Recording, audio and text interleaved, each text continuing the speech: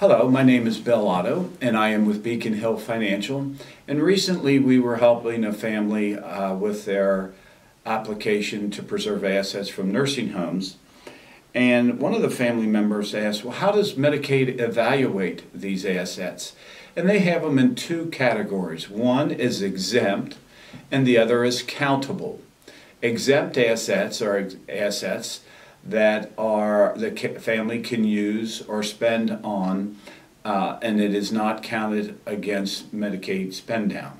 For example, if one has a home, anything to do with a home money can be spent on. A new roof, a new driveway, a mortgage, putting energy efficient windows in. Another one is the automobile.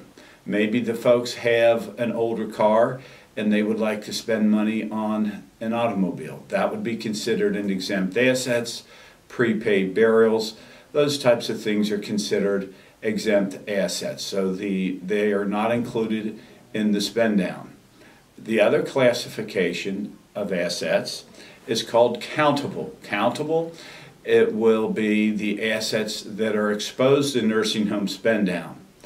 The spouse at home can keep half of these assets up to a limit of about $120,000, and then the remaining assets would be exposed to nursing home spend down and asset protection. So the way Medicaid evaluates assets are number one, exempt, and number two, countable. Thank you.